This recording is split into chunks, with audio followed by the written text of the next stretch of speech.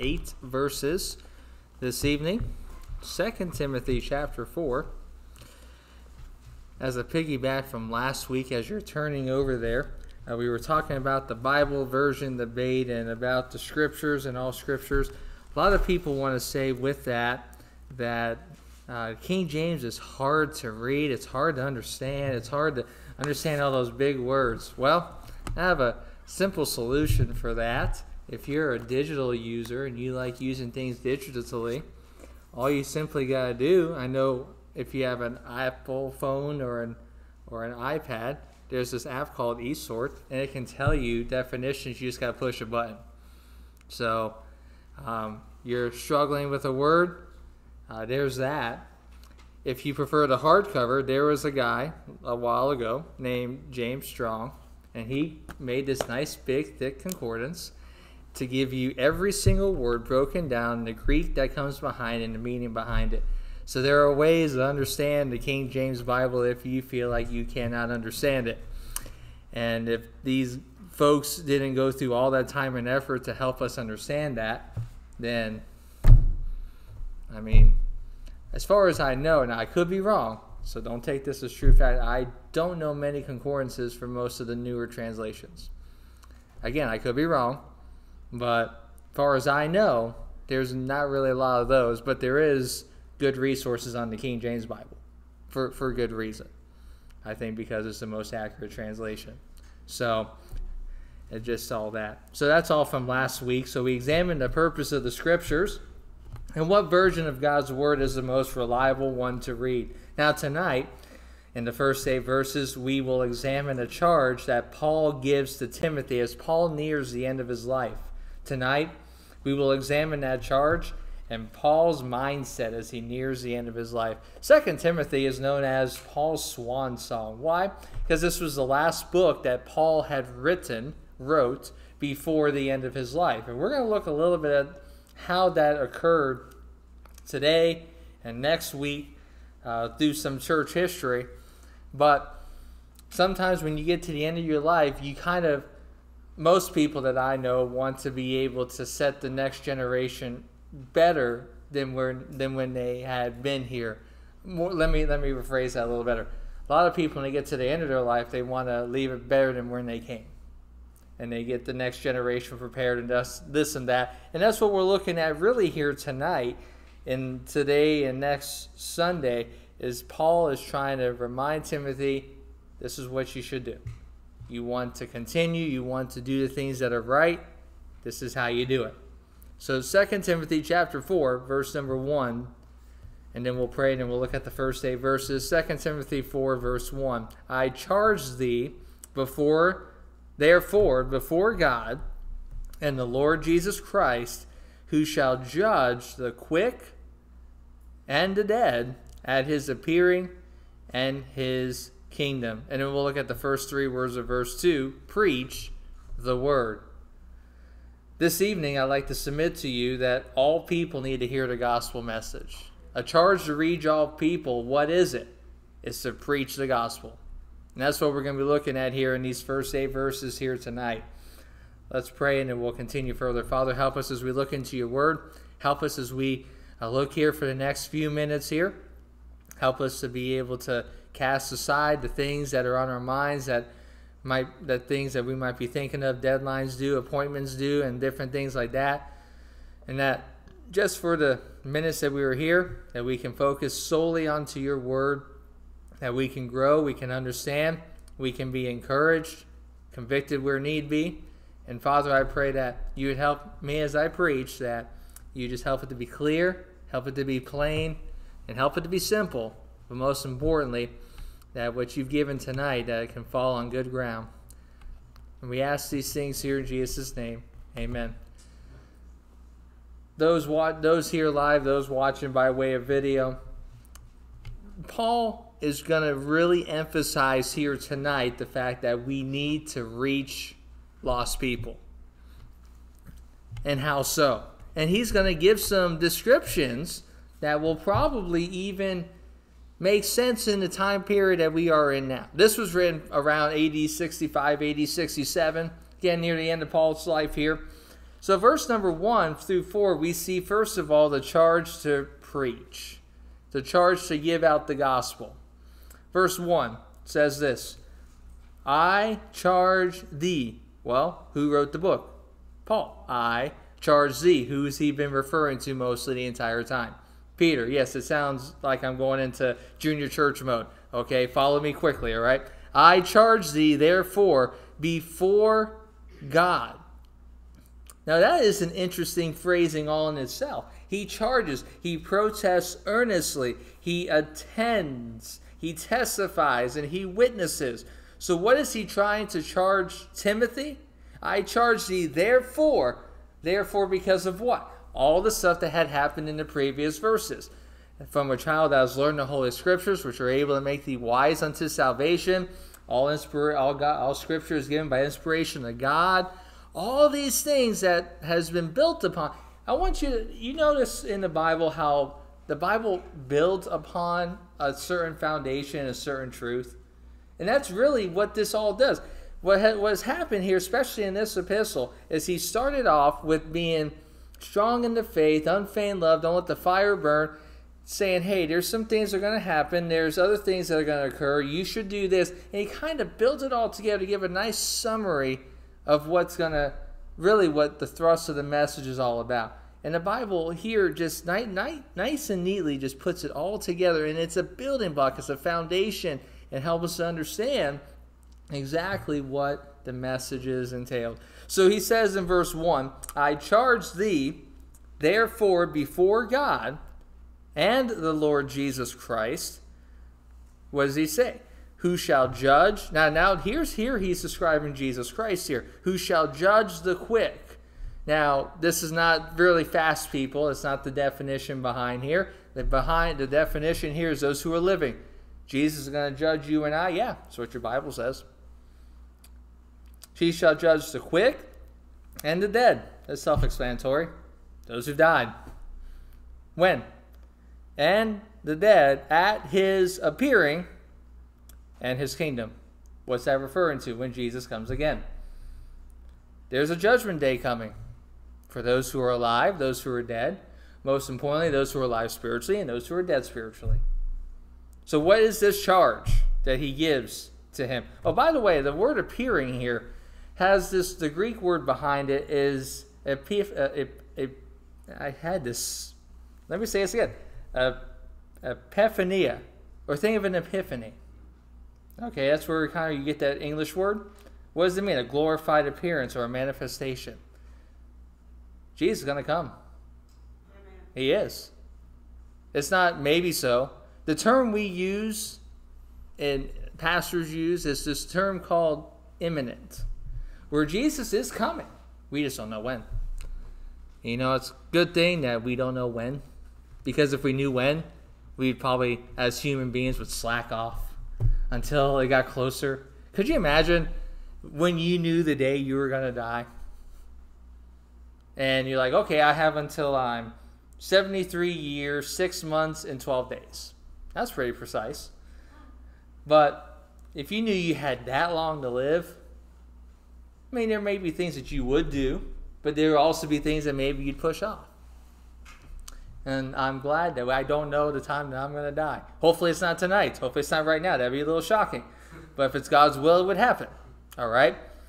But what is he trying to tell us to do? Here's what he's telling us to do.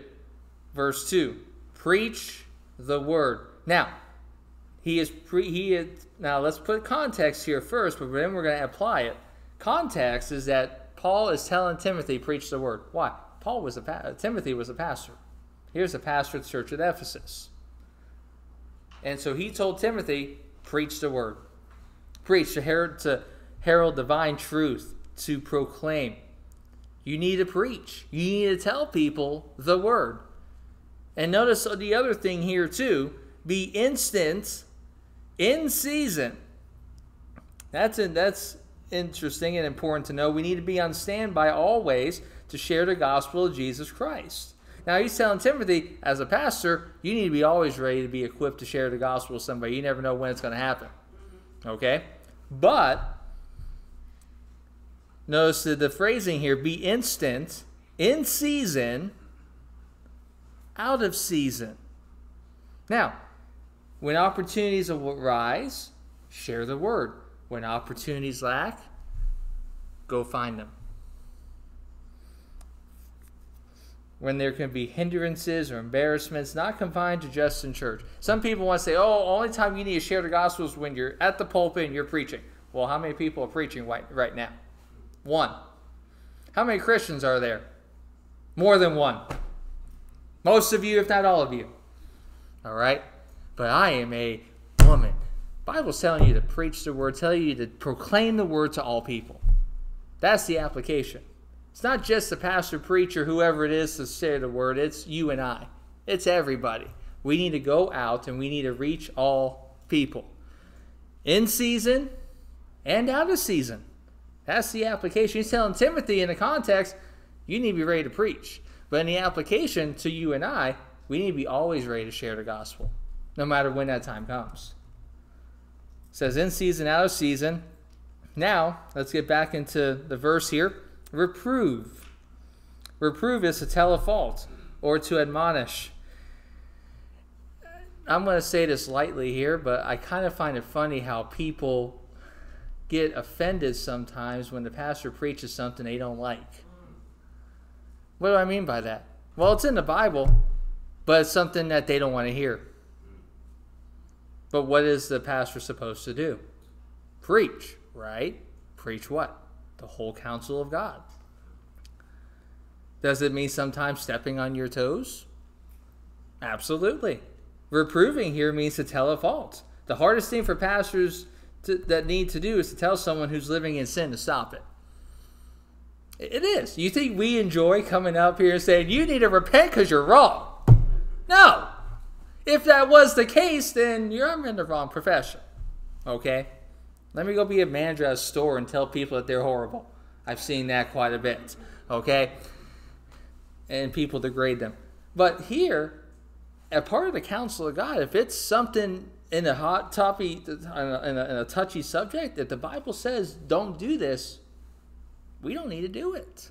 But yet, sadly, people get all up in arms and offended, and they get this whole, oh, he's after me. He's preaching after me because he knows I did something wrong because we had that session that we had, and he's just trying to target me. Notice what the Bible is just trying to tell you this is what you need to stop to do. And it could be because someone else in the church who you don't know is going through the same issue or the same problem. But of course they didn't say anything because it's not needed. But they know between them and God there's something that needs to be fixed. So reprove. Rebuke. Rebuking has this idea to forbid. A lot of people don't like to be told no. Just go outside and go into different places. You've seen it. I mean, I'm not going to go there. Never mind. Rebuke. People don't like to be told to say no. Don't like to be told what to do at times. Now, exhort. People say, oh, pastors, all I do is try to tell people they're wrong. No. They exhort.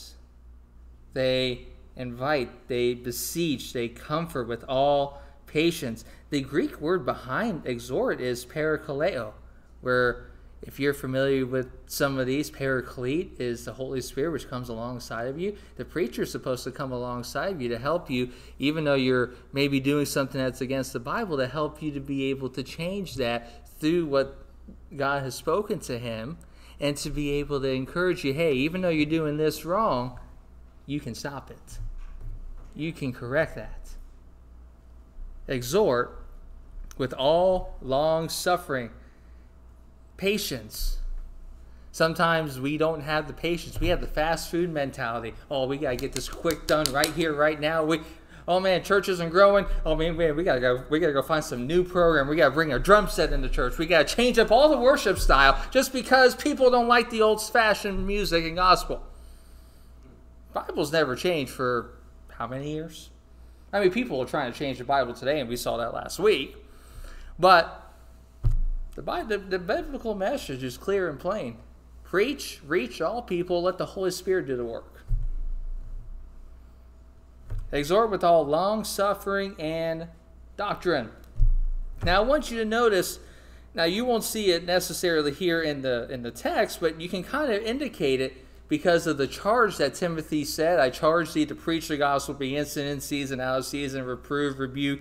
All of these in the Greek are imperatives. They are commands. And the idea behind that is sometimes as a pastor, as a preacher, there are topics that need to be preached on. No one in their right mind enjoys preaching on hell. Right? No one does. Okay? But there is a difference between preaching hard and preaching a hobby horse preaching. What do I mean by that? There are some pastors out there today who just want to stay on a certain 2 or 3 topics and they just want to hammer those home. Doesn't the Bible cover a whole bunch of other things? It does. But there are some who want to just stay in the 1 home or 2 home, and they don't want to go through the whole counsel because they don't want to offend anybody. That's what you have with most of these seeker-friendly churches today. Many people get offended when a pastor preaches a certain topic. There are two topics that really stir a lot of people up. It's the topic of music. It's the topic of divorce and remarriage and different things like that. There's some certain hot button issues today with abortion and with all these other things that are popping up, the homosexuality movement, that people are like, oh no, you better not preach that. And if you are, you better be careful, when we should be preaching what the Bible says, and it's a sin to do those things. And yet people want to say, oh no, we're going to step back from that. We don't want to be classified. Well, are you proclaiming the word then? No. Preaching is to rebuke and correct. One is preaching just because it's the only topic they know to preach upon. When I went to Connecticut a few years ago, 2 years ago, I went to a church, and the pastor wasn't located in that church. He was located in Atlanta. We were in Connecticut, Waterbury, and Atlanta is a little bit of a distance between each other. Just a little bit, okay? And so we had to worship. Now, ironically, this church was set in a movie theater, and the spotlights were here. I'll tell you this, when the pastor came up to preach, that's what I guess he was doing, I couldn't even see my Bible. I was the only one in that church who brought their Bible that day. Because what do I like to look at? This. Being a Berean, studying and seeing what's coming up. But I couldn't see it. Interesting. A church that you can't even see your own Bible because it's too dark in the auditorium. Can you see your Bible right now? Okay. I'm glad. I'm glad all the 84 lights in here work except for the 3 bulbs that burned out right now. Okay? I know. I counted them because we had to change them all out. Okay? I'm glad all of them work. But it is good to know that you need to be able to see the Word of God. They're 4 by 6. You can do the math, okay? If you really want to figure it out. It's 80 lights in the chandeliers, okay? But he says, preach the word, be instant in season, out of season, reprove, rebuke, exhort with all long suffering and doctrine. Why? Verse 3. For the time will come when they will not endure sound doctrine. Now, the idea of endure here, or sound, means healthful or uncorrupt. There will be doctrine that will be unhealthy for you. Uses a health term there. Sound. There are people who are going to give you an unhealthy doctrine. Something that's going to... We hear about it all the time, and I hear about it because I have this great love for fast food at times, and it's bad for you. I know that, but it tastes so good. It's unhealthy. All right? Fruits and vegetables, I'll eat them, but that's not my first choice. Okay? I'm going to tell you that flat out. I like myself a good fried chicken. Actually, more grilled chicken more lately. Give me a pizza. I'm in heaven all day. Lasagna, you got me at lasagna. okay? Those are foods that I like, okay? But the idea here behind this sound here is you need doctrine that's going to help you, give you good health spiritually. You don't need doctrine that's going to make you unhealthy spiritually, because it's going to turn your heart away from God. So for the time will come when they will not endure sound doctrine. But now I want you to notice the phrase here. So there will be a time that comes when people won't want to hear about true doctrine, but after their own lusts. That's an important phrase throughout this whole section here. Because of their lust, because of their desires to do what they feel is right in their eyes, what are they going to do? They're going to heap unto themselves teachers having itching ears. Heap has this idea to accumulate further, to seek additionally. Instead of just going to the Word of God, they're going to trust the Word of somebody else instead of the Word of God. And if that person tells them something that they want to hear, guess what they're going to do? They're going to attach themselves to that person instead of hearing what the Word of God has to say. They're going to heap unto themselves teachers. Heap to themselves teachers, having itching ears, to scratch or tickle. Make them feel good. You notice a dog whenever they go and they scratch, and they feel good for a while, but then that itch comes again, they scratch it off again. That's the idea here, is that eventually they'll feel good for a while, but then it's going to come an itch, and they got to try to find it again. Why? Because they're trying to seek something that's not of God, instead of being calm completely. So there's no period there. The thought continues, verse 4. And they shall turn away their ears from the truth. Who's going to turn them away? The teachers. They themselves, they heap to themselves teachers having itching ears. They will turn away their ears from the truth, and shall be turned unto fables. Turns to myths, untruths. They go into apostasy from the truth. So the first charge that Paul has for Timothy and for you and I is to reach and teach the gospel, to preach. Why? Because there are people who don't want to hear it. So they need to hear it even more so. Secondly, verse 5 is a charge to be watchful.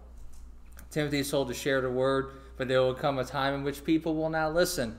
But now there's another charge, a charge to be watchful. Verse number 5. But watch thou in all things. It's an interesting thing. To be aware. Now, granted, I don't probably watch the news, and I don't really watch trends as much as I probably should. All right? But there are things that pop up that you wonder, how did that come about? Why is this coming? Why is this trend taking place? Paul is telling Timothy, watch out. Be aware of what's going on in the world. Watch thou in all things. The next thing is this. Endure afflictions. Paul wants Timothy to be faithful in their call to ministry, to be discreet is really this idea to watch out in all things. Backing up a little bit. People will have an eye on all things you do. Be sure that what you're doing is Christ-like. People are going to keep an eye on what you do. And if it's Christ-like, hopefully I'll draw them to Christ. But if you do things that turn people away from Christ, then why they want to trust Christ? Watch out in all things. Now moving on. Endure afflictions. Undergo hardships. 2 Timothy 2:3, we looked at that a few weeks ago. Says this, thou therefore endure hardness as a good soldier of Jesus Christ. Christian life isn't going to come without some struggles along the road.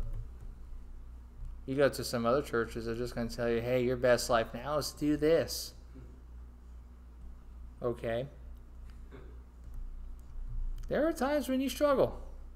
There are times where you're going to go through some hardships. I like to be active. When I sprained my ankle out here about 11 years ago for the first time, I wanted to have fun with the kids. We wanted to do the running long jump. And so my partner jumped for camp counselor. He jumped 13 feet, 10 inches. I'm like, I can beat that. It's 22. Smart person that I was.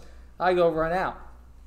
and I run out, go charge out. I made it to 14 feet, 3 inches, and heard a pop in my ankle.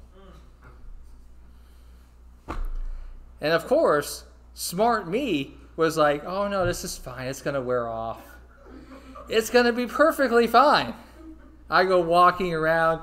The next activity, we play a game, and I'm literally dragging my foot. I'm like, let's go play this game. I know I'm out of camera right now. Let's go play this game right now. And then it gets to pool time, and now I'm really moving like a turtle on the deck. I'm like, don't jump in the shallow end. I feel like I'm the turtle trying to beat the hare, and the hare's already made it around the lap five times in a row.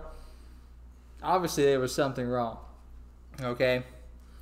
But sometimes afflictions will occur. I had to eventually go into a brace and have crutches, and people had to help me pick up things, which is not normal for me because I don't like to have people do things for me a lot of times. Probably why I'm stubborn, but it's okay. But sometimes there will be afflictions that will occur in the Christian life. Endure afflictions. That's why he doesn't say sometimes afflictions come. He says endure, persevere, make it through it. Next phrase, do the work of an evangelist. All should do the work of proclaiming the gospel. It doesn't just stop at the church house. It goes everywhere through the world house. What does an evangelist do? Reaches and teaches the gospel. We know of as a guy who comes in, does revival meetings, he preaches, people make decisions, and he goes off to another church. Well, we have the work to do even around here, to do the work of the evangelist. And, again, we're looking at context and application. Make full proof of that ministry. Accomplish the goals of your ministry. Bring the ministry to its fullest potential, is what Paul's telling Timothy. Make the ministry max out to its greatest capacity. Even then, there's still other things that you can do. There are things that are in this ministry that haven't been maxed out yet. There are things that we can even enhance even more. It's up to us to make that happen through the Lord's help. So first thing is a charge to preach the gospel, to reach all people. Secondly is a charge to be watchful. Timothy is charged to be watchful in all things. But finally, we will look at what a fulfilled life is when serving the Lord. And that's in verses 6 through 8. A life found faithful.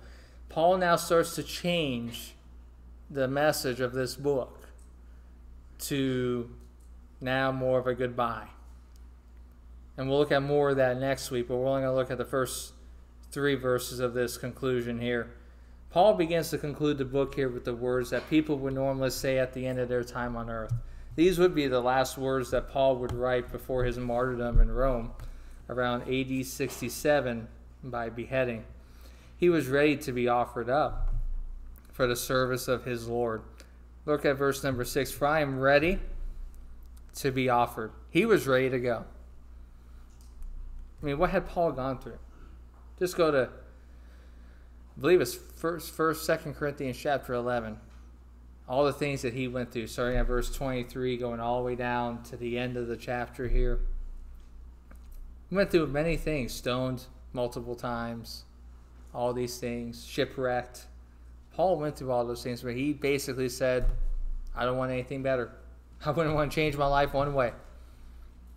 And he says, for now I'm ready to be offered, and the time of my departure is at hand. He knew it was getting close for him to go.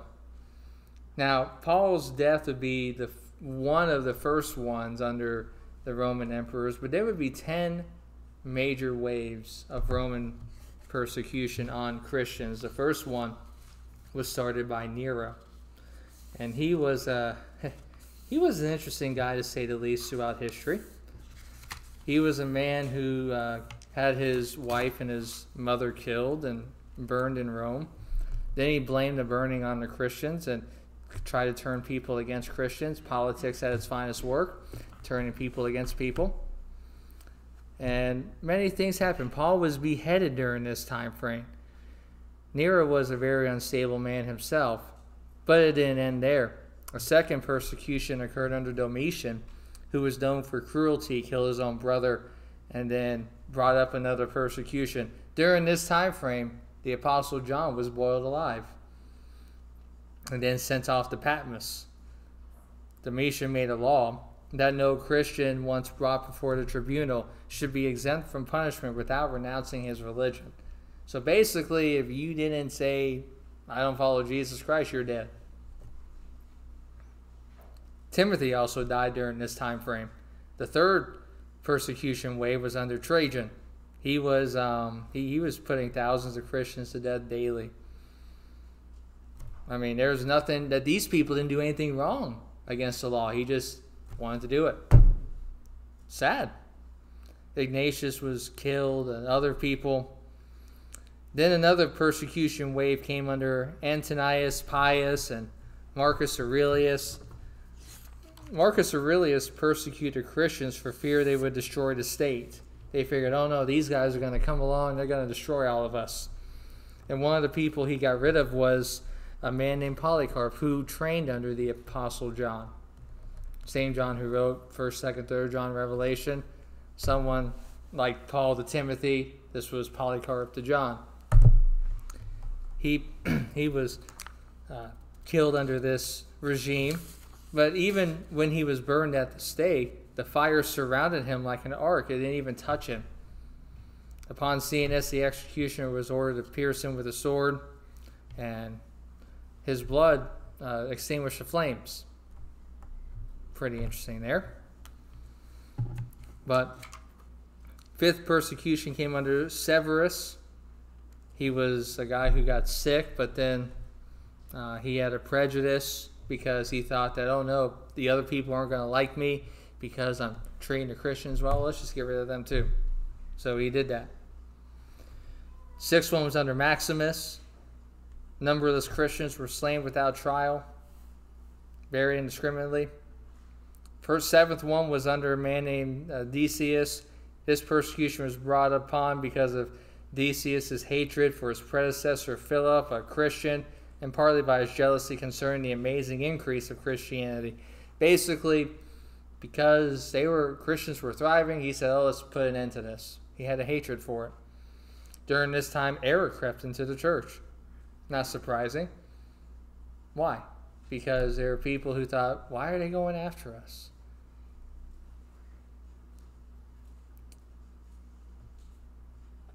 Eighth one was under Valerian. This one was a terrible one. Carthage, a plague broke out, and blame was placed on Christians because of this plague. And because of that, they just wanted to keep on going. Keep on trying to get rid of them. Keep on trying to get rid of the Christians. Ninth one comes under Aurelian. And here's something that was interesting too, and I remember this had been a while, but this was brought back to me, is they had a legion of soldiers under this emperor here, consisting of 6,666 men. They were all Christians, and they were called the Theban region, named from the place they were raised. They were ordered to march over the Alps into Gaul. The Emperor Maximilian ordered a general sacrifice in which the whole army was to assist. They were to take an oath of allegiance and swear at the same time to assist in the extermination of Christians in Gaul. In hearing this, the whole legion refused to sacrifice or take the oath. So the emperor was so enraged that he ordered every 10th soldier to be killed in front of the legion. And then they thought, oh yeah, these 6,666 Christians, they're going to stop after we start getting rid of some of them. No, didn't happen. That whole army was basically taken out under this emperor, Aurelian. Then one of the worst ones was under Diocletian, the last emperor under the persecution of Christians, AD 292 to 304. Churches were destroyed, scriptures were burned. Christians of position would lose their honor. Basically, they'd lose their positions just because they were Christians. Many different things occurred under this guy here. Christian leaders would not sacrifice, would be thrown to prison, cruel tortures. Christians everywhere would sacrifice on threat of being put to death in a war of extermination. All this stuff was going on after Paul had passed away. But here's what he said throughout it all. He said, I'm ready to be offered. Verse 6. And the time of my departure is at hand. We don't know when that time is going to come for you and I. But it's going to come. But hopefully this is the phrase I can say yours in my life. Verse 7. I have fought a good fight. I have finished the course. Finished my course. I have kept. Notice the phrase here, the faith. The one true faith. Not some false faith. I kept the faith. Paul had won many spiritual battles before God. He completed life's race. I think of the song, Were It Not for Grace. And now the song just faded away from my head. Were it not for grace, I can tell you where I've been, wandering down some pointless road to somewhere with if my salvation's up to me.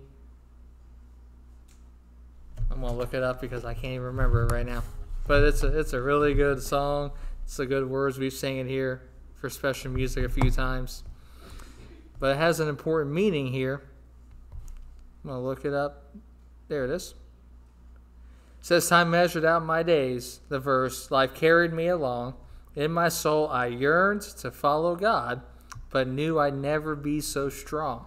I looked hard at this world to learn how heaven could be gained, just to end where I began, where human effort is all in vain. Verse 2, so here is all my praise, expressed with all my heart, offered to a friend who took my place and ran a course I could not start.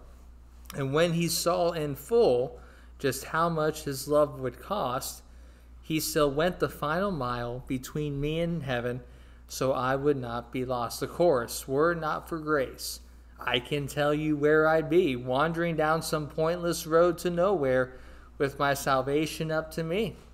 I know how that would go, the battles I would face, forever running, but losing the race, were it not for grace. If it was up to us, it'd be a pointless battle. It would be. It says, I fought a good fight.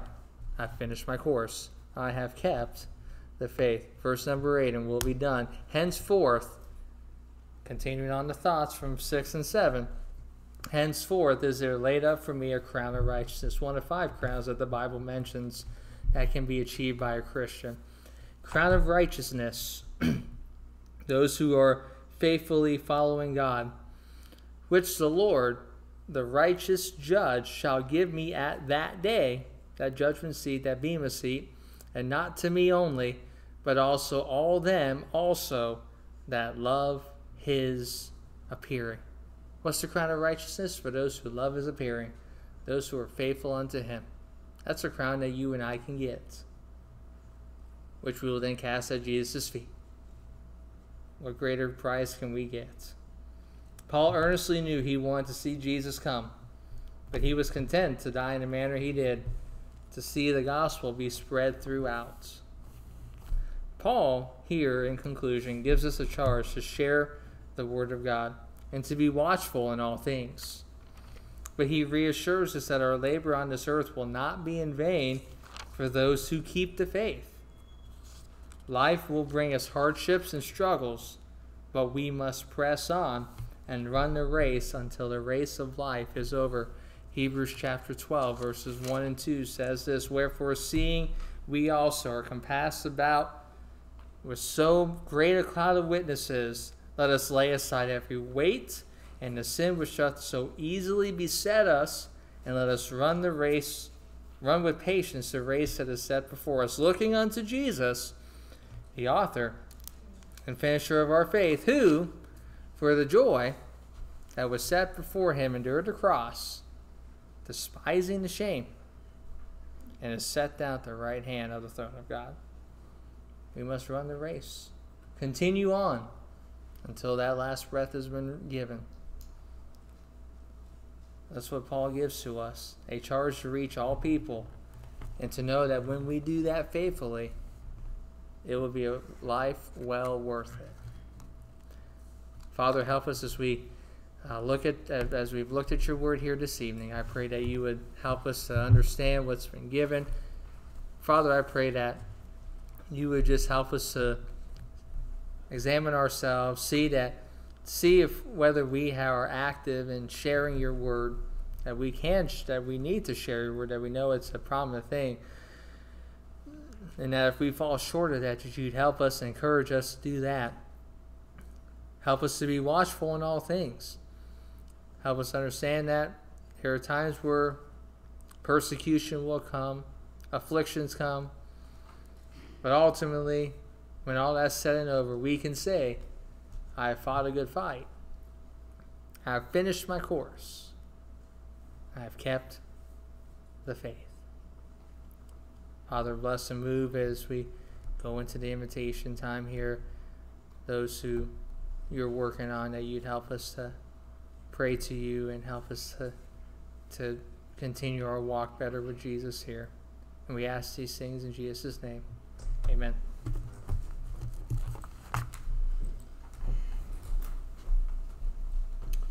Amen. Thank you, brother. Let's stand together. We're going to sing a hymn this evening. If God's spoken to your heart, perhaps he has. Perhaps he's spoken to you about service and faithfulness. These are the things we heard about tonight, about being a faithful witness, about living the life that comes to the point where you could say, I am now ready to be offered up. So much there that's for us. Maybe the Lord's used it to speak to you. Perhaps the Lord's spoken to you about something else. Maybe not anything Brother Chris mentioned tonight, but you know